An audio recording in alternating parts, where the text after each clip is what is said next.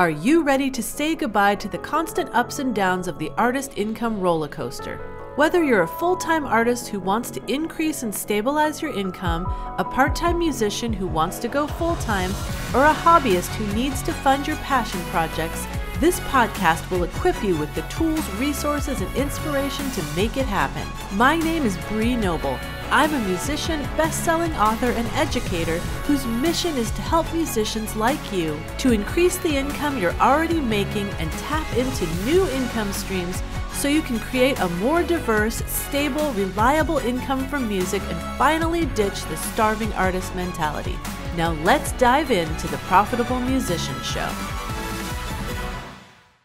Hello, everyone, and welcome to the podcast. My name is Bree Noble, and I am excited to be here with Friedemann from Holistic Songwriting. So as you know, we are the Profitable Musician. We're all about making money as musicians, and writing good songs is an important part of that. So we're going to be talking about some techniques on how you can write better songs, how you can get that creativity flowing, how you can just really make what you've written better. But before we get into that, Friedemann, I would love for you to let them know a little bit about you, your background, how you got into songwriting, and how you got to where you are now. Cool. All right. That's a lot of questions.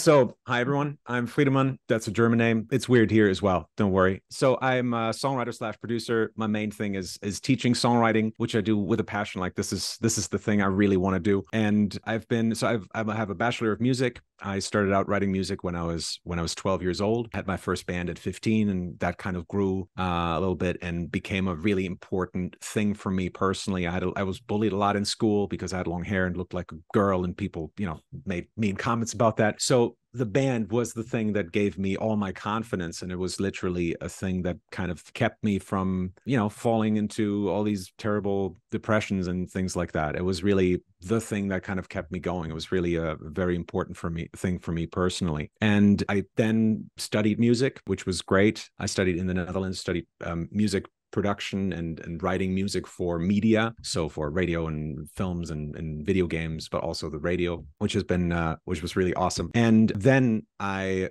started with Holistic Songwriting, which is this songwriting company that I'm working on right now. I wrote a book called The Addiction Formula, which later turned into a bestseller. Started a YouTube channel called Holistic Songwriting, which has over 400,000 subscribers now, I think, last time I checked. And we did a Kickstarter. And the latest thing that we're doing is Holistic Songwriting Academy, which is this massive online learning experience. It's like a university essentially, with like weekly Zoom calls for people to really hone their craft every week, and tons of courses. There's like 32 courses in there on different subjects. But yeah, I mean, I really see myself as kind of a puzzler. Like I'm really interested in the puzzle of music. Like that's my favorite thing to work on. I'm really passionate about figuring out how certain things work. I love figuring out the formulas of music, figuring out blueprints and things like that. And so a lot of our content is kind of based on that as well. Like I'm trying to figure out ways in which we can find blueprints for lyric writing, for example, or blueprints for how to write songs more efficiently so we can write them quicker and better without killing ourselves over it, because the creative game can be a bitch sometimes. So I'm a musical detective / puzzler. That's sort of my thing. That's what I'm really interested in, I guess. I like that, how you distinguish yourself as a puzzler or a detective, which I love the idea of blueprints. And I think the first time that I heard about you was your YouTube channel. And so you've really amassed a lot of interest on your YouTube channel. What do you think makes you different as far as the way you teach songwriting? Obviously, part of that is the puzzler and the blueprint kind of thing, versus other people that people can follow to learn songwriting. I guess it would really the holistic approach. Like I don't just look at the songwriting, which traditionally speaking is chords, melody, and lyrics, but I'm really interested in everything. I think songwriting is so much more than just those three things today. I mean, it's all of music production, but there's a whole other inner game based behind that. Your inner game can get so in the way of you being able to write at your best, and that's when we get writer's block and all those those kinds of things. I'm really interested in things like groove, for example. Nobody ever talks about groove, but I mean, we made a whole 30-hour course just on how to lay out notes within an arrangement, how they interact with one another, and how loud they need to be in order to make someone move along to your song. And I think it's such a massive thing. It's so undervalued, but it's the whole physical aspect of your song is, are people moving along to your song? So, and then, for example, what I'm really interested in is, like, I'm very interested in psychology as well. So, for example, for chords, I don't just look at, oh, here's the theory of that, and this note has to go here and resolve here or whatever. I mean, we do that too, but I'm not so interested in the music theory of it all. I'm more interested in the effect that it has on people. Just like I'm interested with groove, I'm interested in how does it people move. With chords, I'm interested in how does it move people emotionally. So it's more that emotional aspect of things, and which chords can we choose if we want to create a certain specific emotion within a listener. So that's what I'm most interested in, is more the effect that these tools have on people, so that when we write music, we can pick the right tools for the job that we want. So if we have a song that we want to be bittersweet, like what are the perfect grooves, the perfect chords, the perfect kinds of melodies, the perfect lyrics, the perfect writing style of lyrics, even to get that emotion across, so people really feel that, and they don't just hear the lyrics and they're like, oh, I guess this is a song that's bittersweet, but that actually connects in all parts of their body. I love the idea of having tools to help artists create those effects that you're talking about. Do you ever find that giving them the tools and the blueprints sometimes actually just makes their music start to sound a lot the same, or makes one person's music start to sound like another person's music because they're using these tools and blueprints? Or do you have a way of teaching them to utilize these tools in a way that, you know, it's helping them and not kind of stunting them? I think what's really important with that sort of thing is to really explain the blueprint well, and explain why it is here. I think formulas very often just have to do with expectations. For example, the reason we have verse, chorus, bridge, chorus is because that's why 90% of all the songs are this structure, is because that's the expectations that listeners have going into a song. And it's based off of 3-act structure. And you can totally break that. And that's a big part of what we teach, is how to manipulate those systems. But I think you first have to understand what the formula that people expect is, because you can only break expectations if you know what the original is.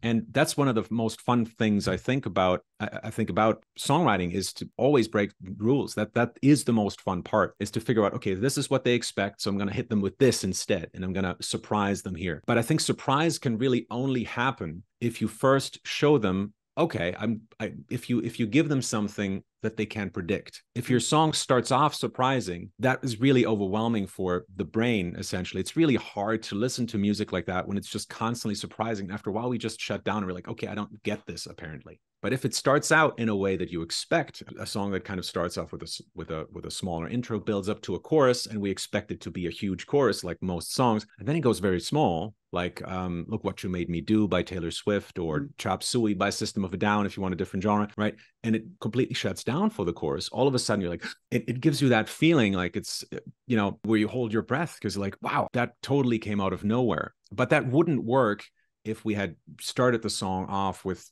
all these chaotic ideas and trying to do too many things at the same time.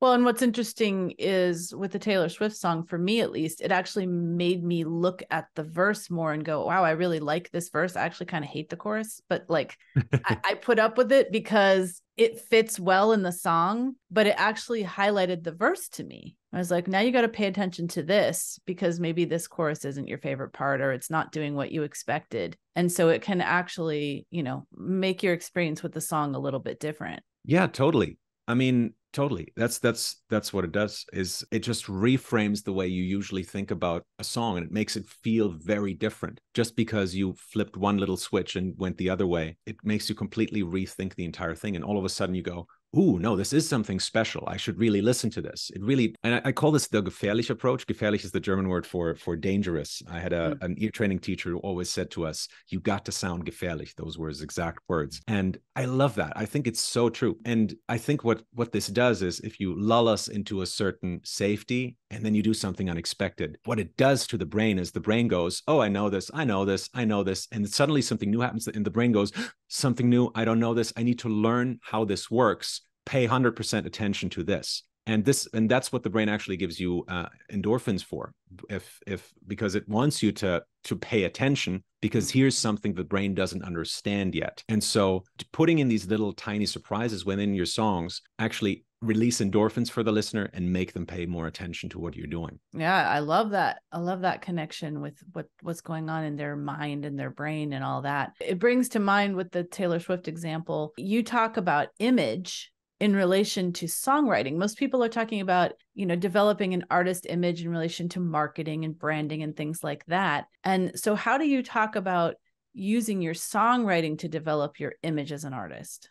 I think it's a two-way street. I think they both are very much connected. But I think it's a good idea for any artist out there to first take a look at, who am I and how do I want to put myself out there? And those are two different things. You don't want to put yourself out there because personalities are so complex. It's going to be really hard to sell that, unfortunately. And by selling, I don't just mean money-wise, but also in terms of emotionally selling that. It's very hard to sell a complex person. We like characters who have, what we call depth in writing would be a character that has 2 or 3 warring traits, but not 50. And usually people, like real people, are like more like 50. So it's very hard to get that across to an audience, I think. So I think it's really important first to create an image for yourself. I call it the cardboard cutout. It's the 2D version of yourself. And you go like, okay, this is the image that I have when I'm performing for artists, for an audience out there. And so what you do is you basically just cut it down. Instead of finding yourself, you define yourself, right? It's you figure out, which traits do I not need and which are really interesting about me? Which traits make me really fascinating to the world? And then you use those traits. And I usually tell people to come up with 3 to 5 positive traits and 1 to 2 negative traits. Negative traits less, not because they're not good, but they're actually so powerful. They're like traits on cocaine. They're like crazy, crazy powerful.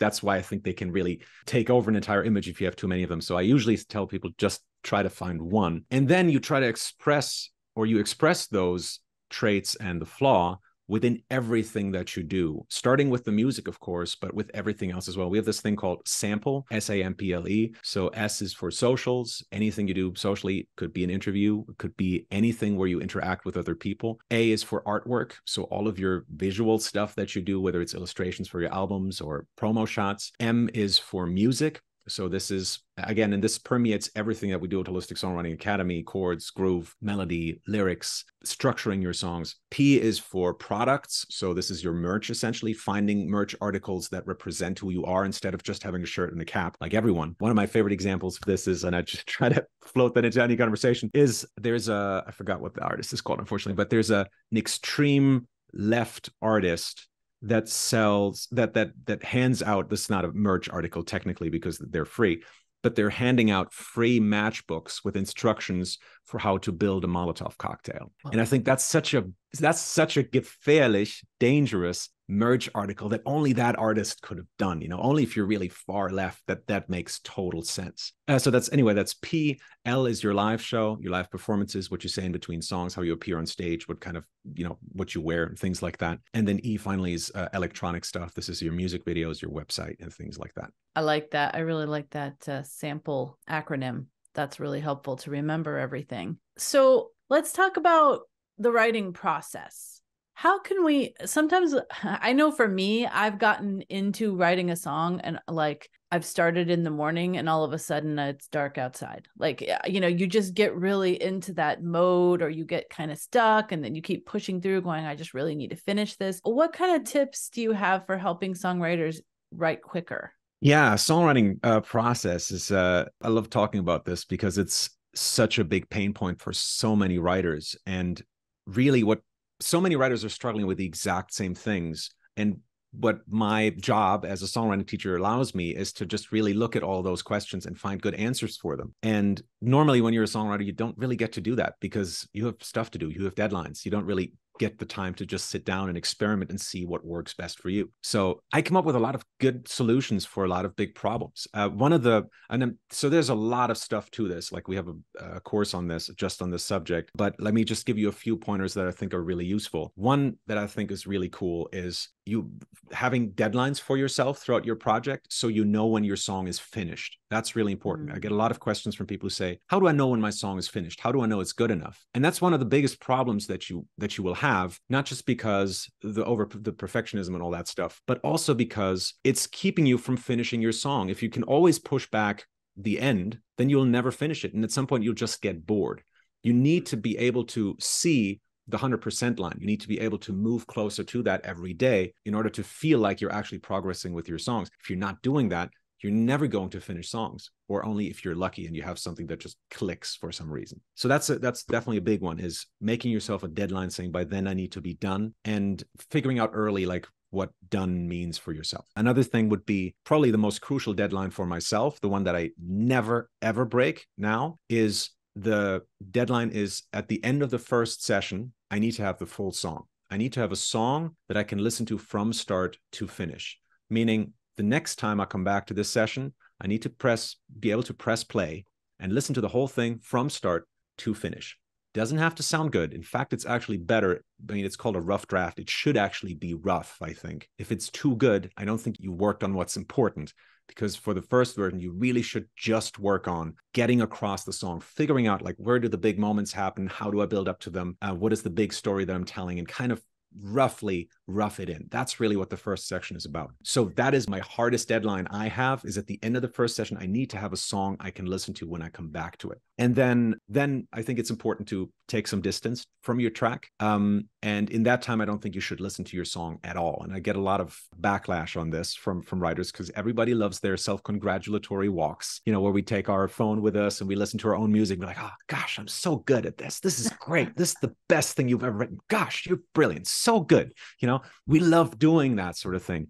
The problem with that is that we get used to our demos, and that leads to what I call demoitis. It's that we fall in love with our demos, and it becomes very, very hard to kill our darlings, to edit ourselves, to rewrite things. And what we try to do instead is, instead of just fixing the mistakes, which means either figuring out what's wrong and then fixing that, or sometimes completely rewriting sections, we try to fix them by really not changing anything at all. And that's very hard to do, and it just doesn't work. So I'm a big proponent of really not listening to your music at all outside of your working sessions. So, and it has one really amazing side effect as well, is when I come back to my sessions now, like my memory is terrible, right? Like I always say, I have a memory like a fly on a booze cruise. When I come back to a session, I can't remember anything from my song most of the time. Like maybe like, oh, I think there was something, I remember what it was about, but I barely remember the basics of it, right? So what I can do is I'm literally sit on my hands, press the play button with my nose, and just listen to the whole thing from start to finish, not being able to interject, not going into changing small things. That stuff doesn't matter right now. It's just a matter of listening to your song, hearing what you have right now, and figuring out, okay, what's good about this? What could be better? Which sections are problematic? And then fixing those big things first. Is it fun? Right? Another really big question. Do I actually like it? Does it give me something?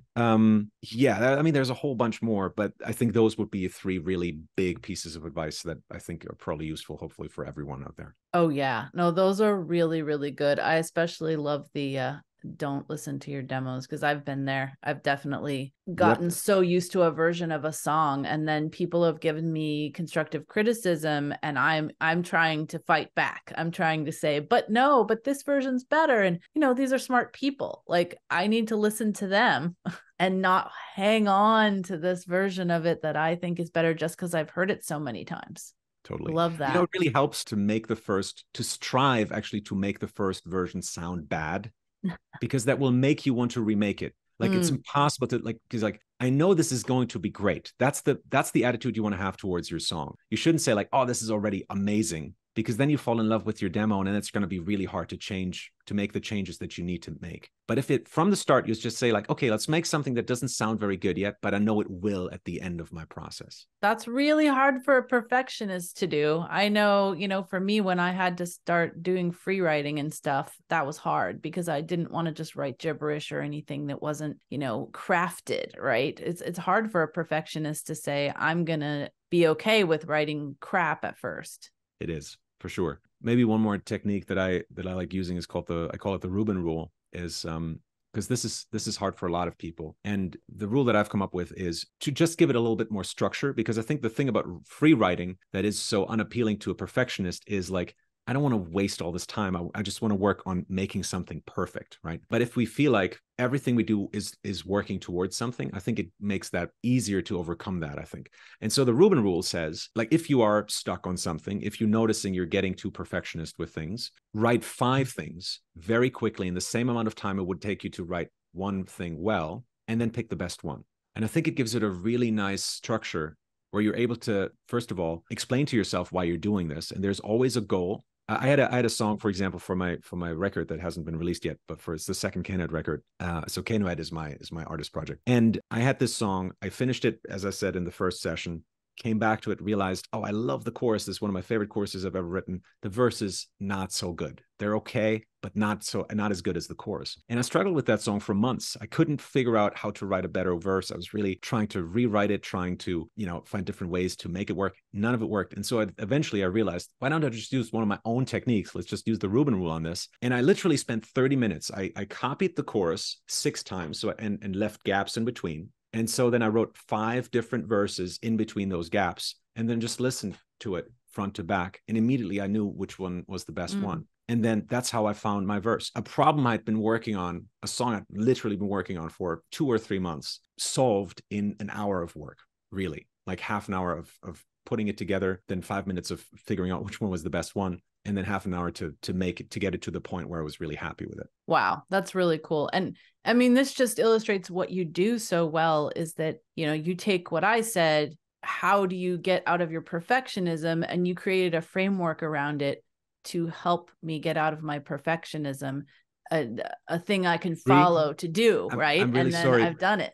Okay, let's talk about groove. I think groove is something that's not talked about enough. In fact, we just started a songwriting challenge in our community. And this is one of the challenges we gave them, is to create a groove or a counter melody that's going on in the instrumentation while their melody is going on. How do you even start coming up with something like that? Oh God. I mean, groove is a really quite complex subject where it really goes to the nitty gritty, and we really have to look at like notes and where to place notes and things like that. So for Holistic Songwriting Academy, I've identified 7 different what I call movement patterns. And really the thing that I focus on now is really to question, how does this song move? Like, what is the way I want my audience to move to this song? And then every decision I make in the arrangement, every decision I make with note placement, note loudness, interaction between notes, and note length. Note length is another really undervalued factor of groove, actually. All of that has to feed into that movement pattern, just making sure that the song moves in the way that I intended. And so there's, just to give you like 2 of them, like one of them is, for example, like that, which has this really like this kind of movement pattern to it. I call it the isochronous movement, right? Because it takes the same time to move the head down as it moves to move them up. And we have what I call the gyrate movement, which is more like the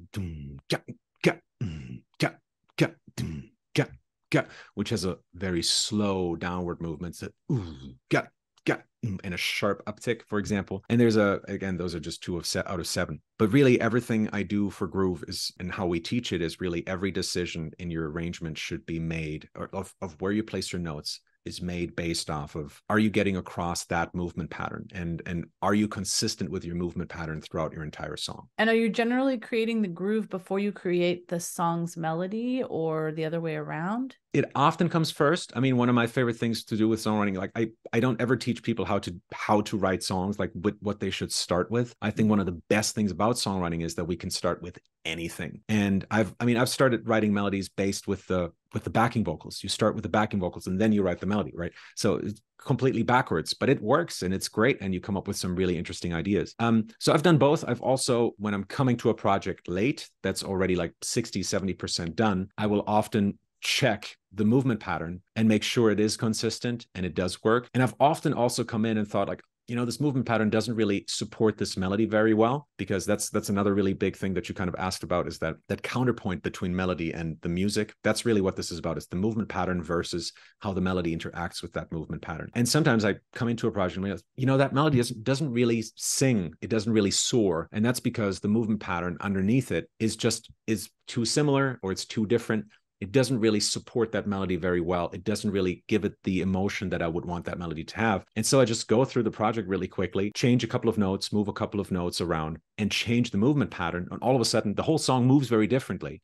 So it's quite a drastic change, but the melody feels completely different. And 80-90% of the time, people are really, really stoked about that change. It's really, you know, it has that effect of like, hey, this is still my song, but all of a sudden it's better. You know, you get that feeling of like, whoa, like this is like a new version of my song, but a really, yeah, the melody sounds so awesome now. You know, it has that, because it doesn't really change anything about your song, but it feels completely new and fresh in a way. And so that's been one of my secret tricks I use when I come to a project late as a sort of advisory producer or songwriter. I like that. And it probably is a little easier to see that when you're coming to the song as an outsider. I think for me, I think it would be hard I'd need to develop skills in order to see how a groove can support it, just because I've never written that way before. So I think it's really cool that you're developing those skills, because it's just it's a whole nother, you know, framework for making the song better. Totally. Yeah. It's horizontal arrangement, right? So often because I studied music, as I said,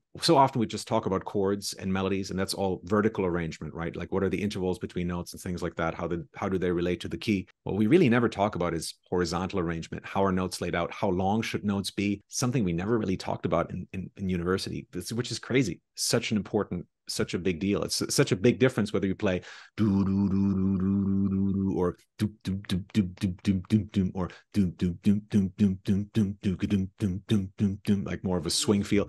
It makes such a huge difference to the listener, and it really feels very different depending on the movement pattern you want to get across. Yeah, it definitely does. Well, let's switch gears again and talk about lyrics, because I know you've got some really good tips around writing lyrics as well. And I'm curious, do you have any recommendations on like writing the lyrics first and the music second, or the music first, lyrics second, or is it just kind of how your muse works? I mean, both can work. I struggle recommending like a very one-sided approach where you really like completely write the melodies first and then puzzle in the lyrics. I don't think that works. I think there needs to be some give between both of them. It needs to be a process where you go back and forth a couple of times. Otherwise, your result is not going to be what you want it to be. The same thing for writing lyrics first and then coming up with melodies for that. I don't think that's a good thing. And again, not being able to go back and forth a couple of times. I think that back and forth, what you're doing is essentially your melody that's your melody. The lyrics on one hand side, they shape the sound of that melody, right? That's a really important part. Like if you were a producer, maybe an easier way to think about this is those are your knobs, your filters, right? That's how you shape the sound of the melody. It's a really massive thing. Which vowel you use has a massive impact on how your melody is going to come across. But of course, it's also the content of the lyrics, what you're actually saying.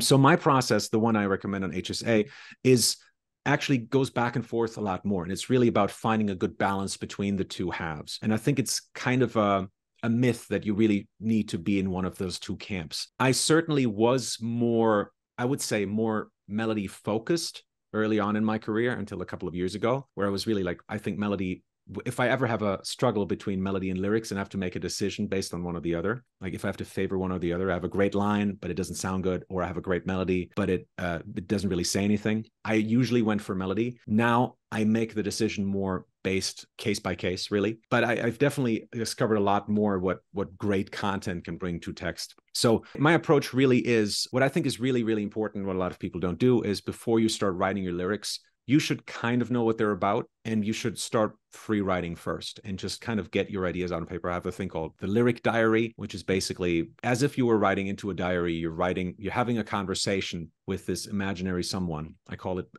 her Lydia, because Lydia lyric diary, right? So, and then I just write freeform, almost freeform. Like there's a couple of tricks I use to make it already sound a little bit more like lyrics. And then 90% of the time I have like at least 4 or 5 good lines out of that, where I'm like, okay, those are my chorus lines, or this is my opening line for my verse or something like that. And then it becomes, and then I have a whole process that I, again, go through before I write any definitive lyrics, before I really write the melody, where I structure that out and kind of figure out how am I going to get this idea or this story or whatever it might be. How do I get that across? It's called the Lyric Canvas 2.0. That's one of our many, blueprints where I structure it out into verse 1, verse 2, bridge, and the choruses. And there's certain, I think I would say rules for how to do that well, because the music obviously comes with the music tells a story as well. And I think one of the few rules that really exist in music is that the lyrical storytelling should match the musical storytelling. And if it doesn't, there should be a good reason for it, at least. Right. So that I think is really important to really understand how musical storytelling works, to be able to kind of figure out the structure of your lyrics. And then it's a lot of the process is a lot of back and forth and writing a line here, switching back to the chorus, writing a line there, and kind of piecing it together bit by bit. And there's a lot of rewriting as well. It's never just you write it down and that's the line. But it's also not, and I want to make this very clear again, it's not I start at the top from the first line and then I write the lyric down. This is what most writers do. And I think it's a mistake. I think to really have a good overview over your story and to really figure out how you're going to shape things. Okay, I need a line here that leads into this later on. Okay, and maybe I should have a good line that leads out of this as well, right? You write a line here, then you go, okay, I think I should set this up earlier. Let's write a line in verse 1. And you're still not really writing lines. Some of those lines might translate later to actual lyrics, but you're really just trying to figure out like what needs to go where, how do I want to say things? And then out of all of that material that you've collected, and for me, this goes very quick. This is like half an hour's work because I've done it so many times. It's become intuition. I don't have to look at my Lyric Canvas 2.0 anymore. This is all in here, right? And then out of all of that work that you've done, you essentially write your melody, actually, like your lyrics, like the lyrics influence the melody so much. It is really a process where both of those are being written at the same time. And I think that's the best way to do it. So when you're writing lyrics and melody at the same time. So that's how you get the best fusion between those both worlds. And you have the sound, you have the meaning, and you also have the beautiful melody. Yeah, I really like that. And that's why it's holistic songwriting, right? Because you're not just, okay, let's write these lyrics, let's write this melody, let's see how I can fit them together. It's all happening at the same time, but yet there's still kind of an order to it in order to follow the blueprint. So I really like that approach. And since you wrote the book, The Addiction Formula, I'd love to know, what are some ways that songwriters can make their songs more addicting? Because we want people to stream them over and over again. So the Addiction Formula is about structure in a way. It really is about how do you set up your song? How do you let your song tell a musical story? That's essentially the question I'm interested in with that book. And we're also making a course right now, the Addiction Formula 2.0, with some updates and more examples. But the basic idea of it is, how do you keep every part of your song interesting? Obviously we have, and the core thing that we're looking at here is energy. High energy sections, typically your choruses, are very satisfying, right? But if you only have satisfying sections in your song becomes very boring, very predictable. So we need low energy sections. Low energy sections are not very satisfying. So we have to figure out ways in order to make those interesting, to drive our interest towards the next moment of gratification. So we have periods of anticipation. Those are your verses, your pre-choruses especially, actually, and your bridge often as well. Those are the moments, those are the sections rather, that should build and really set up everything that's going to happen and put this thought into our mind of like, yeah, I know this is low energy, but something cool is on the horizon. This cool thing is just around the corner, so that when the chorus actually comes, it's massively satisfying. This actually it's really interesting, I think, because the number one question I get asked for people who haven't seen any of my stuff is, so how do you write a great melody? And I think a lot of the time what it comes down to is I hear so many good melodies out there from amateur writers or not so good writers maybe, where I think like, wow, that's actually a really good melody. The problem isn't actually that this melody isn't good. The problem is that it hasn't been set up right. It doesn't land right. It doesn't come at a point in the song where I'm like, I can't wait to see what's going to happen. And then this thing drops and I'm like, oh my God, that's what I've been looking for. I can't believe that you just put this in front of my very eyes, or my very ears or whatever. That's what it needs to feel like. You build up to your best moments and then boom, there it is. But what I see so often, or rather hear so often in people's songs, is that it feels more like their songs are saying, okay, so here's an idea that I've been working on, and here's another idea, and here's also another idea, and here's another idea on top of that. And what do you think of this idea? I'm not so sure. Is this a good idea? Maybe I should show you this idea as well, and have this variation of it, which I'm sure you're going to love. Oh, and this, and this, and this, and it becomes just very confusing, very tiring. And again, what I said earlier, if you don't follow certain formulas within your songs, and this is where the addiction formula is especially important, I think. For me, it's probably one of the strongest formulas in music, actually. If you don't follow that formula, or you don't understand how to build up energy towards certain moments and then to really deliver those really gratifying moments, it becomes really confusing for the listener, and becomes a moment where they either go, okay, this is just overwhelming, I don't understand this, and they turn it off, or they get really bored, or they think nothing's going to happen, and they don't even hear your best chorus or your best section. And all those things are really frustrating. So that's why I've created the addiction formula. It's a set of tools that shows you exactly how to build those energy curves, and how to actually do that specifically with specific techniques. Where should you put drum fills? Where should your vocals go up, and why should your vocals go up, or when should they go down? Is going up into falsetto the same thing as going up into belting? Questions like that is what drives energy, and that's what I'm really interested in. Wow, I love all of that, because that all makes sense, and I can hear myself listening to songs as I come across new songs on Spotify and thinking those things, I feel like this is going somewhere that's going to be good, but it's now taken a minute and a half and we haven't gotten there, so I'm moving on to the next song, or things like that. So, or the high energy and then pull back and all that stuff, like it all stems out of psychology, which is what you're all about, which I really, really love. Now, I do need to ask one more thing before we finish our episode that has nothing to do with songwriting. I saw that you also develop board games. How did you get into that? Kind of like I get into any of those things, I think, and how I got into songwriting as well. It's just like for like how I got into teaching, for example, is I just watched a lot of really good people do it. I played a lot of board games. I really got into it for a time. Played a lot of board games, and after a while, I was just like, this is so cool. I want to make something like that myself. Like I'm like that. Like for a while, I watched like these YouTube videos of people building guitars. And I was like, oh man, okay, I've watched enough videos now. I want to build a guitar now. So I built my own guitar, and that's just kind of how my brain works. Like, I think everything that I consume needs to lead to me creating something. Otherwise, I really feel like I've just wasted my time on YouTube again. So yeah, and now I can pretend like every time I play a game, it's research for the next board game that I'm developing. And every time I buy a new board game and my wife rolls her eyes at me, I can be like, no, research, honey, research. Well, good on you, though. So many of us spend time watching things on YouTube, aspirationally think, I'm going to do this, I'm going to make this, I'm going to cook this, all that. And then we don't. And, we kind of live vicariously through. So that's cool that you really feel like when you put your energy into learning something, you expect something creative to come out of it. And I'm assuming that most people listening to this are that way about music. So I'm sure they would love to connect with you further. Can you let them know how to find your YouTube channel, the best places to connect with you online? Sure. So the YouTube channel is called Holistic Songwriting. That's HOLISTIC Songwriting, Holistic Songwriting on YouTube. We have a website called holistic-songwriting.com. I think we probably also have holisticsongwriting.com without the dash. I'm not sure, actually, but find out. Maybe just Google it.